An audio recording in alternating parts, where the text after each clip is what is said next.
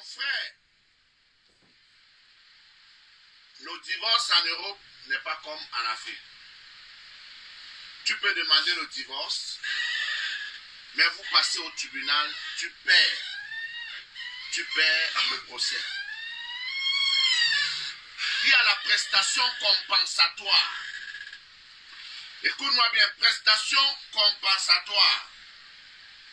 Comme tu as toutes tes preuves, parce que les magistrats, c'est des êtres humains comme toi et moi. C'est des hommes. Tu vas t'expliquer avec tes preuves. Si elle aussi, elle a quelque chose à te reprocher, elle apporte ses preuves. Pourquoi elle demande le divorce? On ne se lève pas un matin pour dire que je divorce.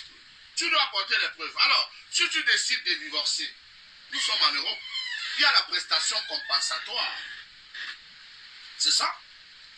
Le droit n'est pas maladroit.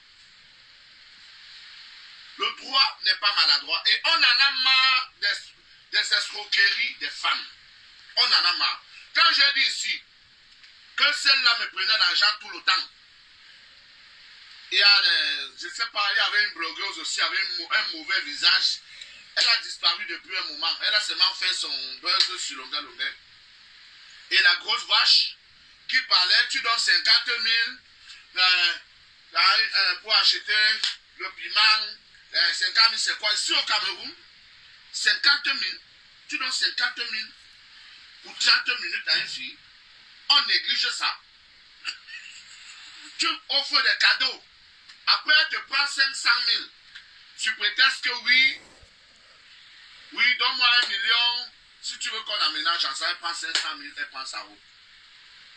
La grosse vache est descendue sur moi. Elle m'a dit, parce que votre travail, c'est que vous profitez de la position de faiblesse des hommes. Parce qu'un homme t'aime, tu commences à lui soutirer de l'argent. Oui, vraiment, ma tante est morte hier, il me faut aller au deuil.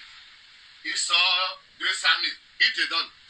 Et comme tu vois là, parce qu'il a une faiblesse, parce qu'il t'aime. Oui, parce qu'il t'aime. Tu sais bien que tu ne vas pas sortir avec lui, tu ne vas pas coucher avec lui. Mais parce qu'il t'aime, il est faible. Quand tu le regardes dans les yeux, il est fini. Il sort l'argent, il te donne. Tu prends 100 000 aujourd'hui. Demain, tu prends 50 000. Après, tu viens, tu inventes un truc. Il sort 200 000, il te donne. Avant d'ouvrir les yeux, tu as déjà pris au moins 2 millions. Et maintenant, quand il t'appelle, tu ne décroches plus, tu le bloques. Tu le bloques. On appelle ça quoi? C'est pas l'escroquerie. Je connais une fille qui a volé l'argent d'un homme, 8 millions. Elle est en France aujourd'hui. Je la vois sur Facebook. Elle s'épanouit, elle fait ceci. Alors qu'elle est criminelle.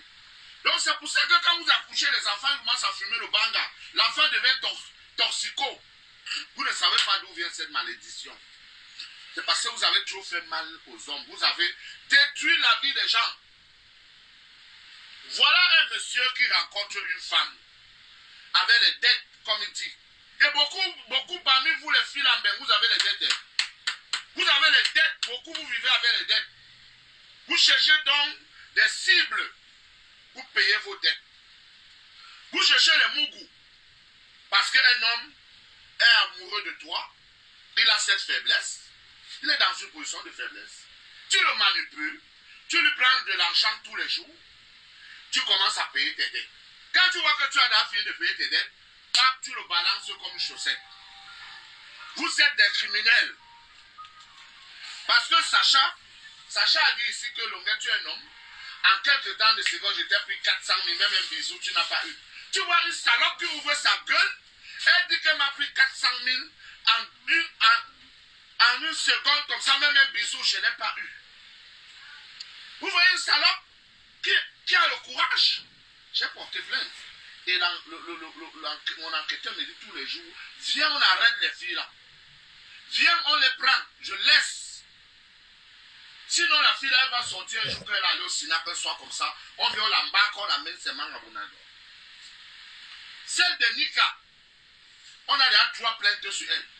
Avec les patous qui ont mal tourné, elles ont discuté ceci, cela. Toutes les cochonneries, les sauvageries, c'est vous toujours. Vous avez détruit combien d'hommes? Un homme t'aime, il t'ouvre le salon de coiffure. Un homme t'aime, il t'achète une voiture. Un homme t'aime, il t'ouvre le restaurant. Un homme t'aime, il achètes le terrain. Et demain, un homme qui vient, il te prend en Afrique, il t'amène en Europe. Tu le balances comme une vieille chaussette. On en a marre. On en a marre d'escroquerie des femmes. L'escroquerie. Bande d'escrocs. Ça, c'est de l'escroquerie bien organisée. C'est de l'escroquerie bien organisée. Il a dit que j'étais forcé. Voilà les mots. Tu m'as donné. Je sens que j'étais forcé. N'importe quoi. Je dis n'importe quoi. N'importe quoi. Quelle est la fille qui n'escroque pas ici dehors? Vous, bande d'escrocs, vous êtes comme ça. Comme ça, vous escroquez des hommes comme ça tous les jours. Et voilà la capitaine des escrocs. Voilà la capitaine des escrocs. Voilà pourquoi elle tourne dans zéro. Quand je parle souvent, vous dites que Longue affiche ces gens. Parce que ça ne vous est jamais arrivé. Hein? Voilà Jessica qui est venu donc. Il est cohérent dans ses propos. Il est cohérent.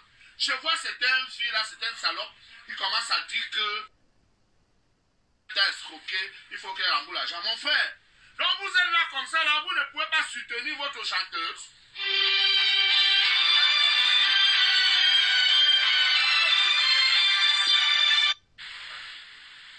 C'est bon, c'est bon? S'il vous plaît, arrêtez de m'appeler, laissez-le finir mon direct. Donc, elle est là comme ça, mon frère, avec tous les millions que ses cousins volent. Tous ses cousins qui sont au pouvoir là. Elle est incapable de demander qu'on lui donne l'argent. Elle organise son Olympia. Il faut que c'est un mari bamileke qui va prêter l'argent pour venir payer l'Olympia. Maouya. Maouya. Tu es cyclone, tu ne dois pas laisser l'affaire là. Si tu as prêté l'argent pour payer l'Olympia et qu'elle avait le plan qu'avant l'Olympia, elle va te balancer comme une vieille chaussette, elle te rembourse ton argent. Ou on te tue avec ton argent, mon frère. Ou on te tue avec l'argent là.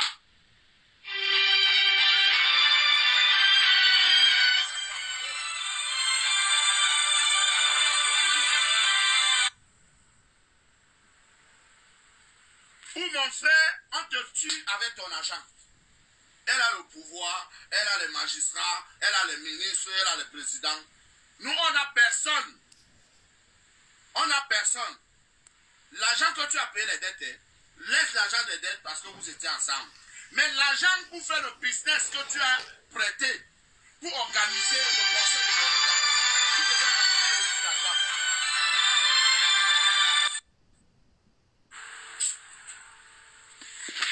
L'argent que tu as prêté pour organiser l'Olympia, mon frère, elle doit rembourser l'argent là.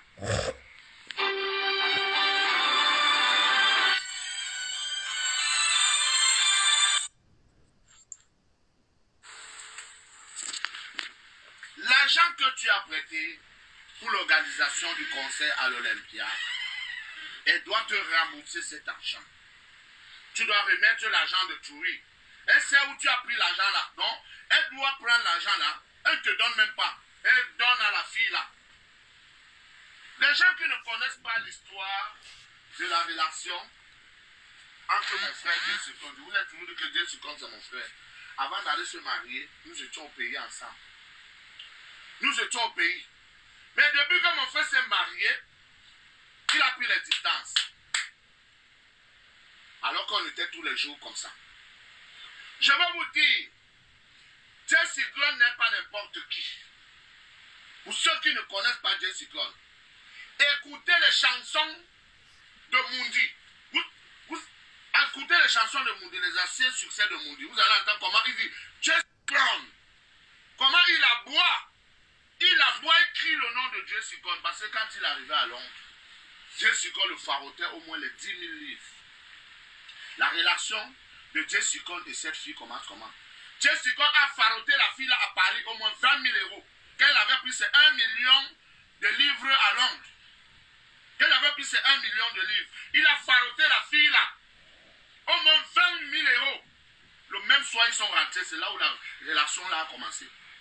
Parce que vous parlez, vous ne savez pas comment ça a commencé. Il y a des farotages comme ça, un soir comme ça, pac, pac. Vous savez, moi j'ai vu Raymond Tchengan faroter 25 000 euros. 25 000 euros à un artiste à Paris. Quand il avait pris ses 3 millions d'euros. J'ai vu Raymond Tchengan. Donc, quand vous venez parler, vous ne connaissez pas qui est Jesse Clone. C'est un Anglais. Il ne jongle pas. C'est un Anglais de nationalité. D'abord, ce n'est pas un jongleur. C'est un homme d'affaires qui utilise sa tête. Qui utilise sa tête. Il s'exprime mieux en anglais qu'en français parce que toute sa vie c'est en Angleterre. Mon frère, moi je veux parler. Arrêtez les filles là. Quand vous n'aimez pas un homme, ne lui prenez pas l'argent. Si vous savez que vous n'allez pas sortir avec un homme, ne lui prenez pas l'argent. Si vous prenez son argent, vous ne sortez pas avec lui. C'est de l'escroquerie. C'est le vol, c'est la sorcellerie. Ne prenez pas l'argent. On en a marre. Combien de filles m'ont déjà escroqué ici dehors? Combien? Elles sont combien? Combien de filles? Même les vendeurs de piment, quand tu fais ton commerce, fais-le bien. Pourquoi tu dois séquestrer tes clients? Pourquoi tu dois abuser tes clients? Fais-le bien. Hein? Tu fais un commerce et en même temps tu es malhonnête. Tu es malhonnête. Mon frère Dieu Cyclone, tu es dans un pays de droit. Tu as tes preuves. Tu engages une procédure, même si ça met long. Parce que si tu n'engages pas de procédure, elle ne va pas te donner. Avec les gens qui vont venir ouvrir la bouche qui puent au cabinet pour venir dire que non, non, moi je soutiens ma soeur. Ma soeur, si ta soeur est escroc, ta soeur est malhonnête. Avant le médecin, il y avait qui? Il y avait d'abord l'autre en Suisse. Avant l'autre en Suisse, il y avait qui? Il y avait l'homme que Longue Longue avait dragué. Parce qu'elle a discuté un homme avec Longue Longue avait dragué son homme. C'est ça, non? Moi, j'ai soutenu l'Olympia. Vous avez vu, non? J'ai soutenu. J'ai dit que non, laissez la fille là faire son Olympia. Laissez la fille là faire son Olympia. Il n'était pas d'accord qu'on boycotte son Olympia. Quand la grosse vache d'Amazon a commencé à dire que oh, ceci, cela, j'ai dit que jamais. Laissez-la faire son Olympia. Oui, je ne suis pas un lâche. Comme d'autres gens, que quand tu es dans une position de faiblesse, ils montent, ils disent que non, il est ceci, il est comme ça, il est comme ça. Je ne suis pas comme ça. La vie, c'est le bon sens, sinon les diplômes. Les 30 000 euros que Jessica a prêté pour louer la salle, pour l'organisation de l'Olympia, doit être remboursé. Maintenant, si elle a des amants qui sont capables, mon frère, les autres là, tu es un homme, on n'a pas coupé tes mains. Tu comprends, non? On n'a pas coupé tes mains. Elle te donne remboursement l'argent de tout, tu pars remettre. Elle continue sa vie. Elle continue sa vie. Mais quand même, c'est sale. C'est trop sale. C'est malheureux. C'est malheureux. Parce que, juste aujourd'hui, je regarde, je dis que, mais, est-ce que c'est le clash que les filles s'y font là? Parce que quelqu'un te clash, il invente les trucs sur toi. Oh, comment on a déshabillé Longue à Konolinga. Oh, comment il a dragué mon mec. Je lui ai dit que je suis plus avec le mec là. Oh, comment on l'a violé en prison. Oh, comment on a fait ci. Comment il avait fait ci. Tout ce que l'on fait ici-bas finit toujours par nous rattraper. Si ça ne te rattrape pas, ça va rattraper tes enfants. Je te jure. Si ça ne te rattrape pas, ça va rattraper tes enfants. Moi, je suis arrivé à Bordeaux à l'époque, j'avais 35 ans. J'avais 35 ans. Et je ne suis pas un enfant précoce parce que je n'ai pas grandi où il y avait la télé à la maison, où il y avait les ordinateurs, où il y avait les téléphones. Je n'ai pas grandi. Donc, j'ai grandi dans le vrac. Donc, il y a des choses que je n'ai pas connu, les anniversaires, les piscines, les matinées de jeunes, je n'ai pas connu ça. Je me suis mis au travail. Mon travail. Dieu m'a béni. J'arrive à Mbeng.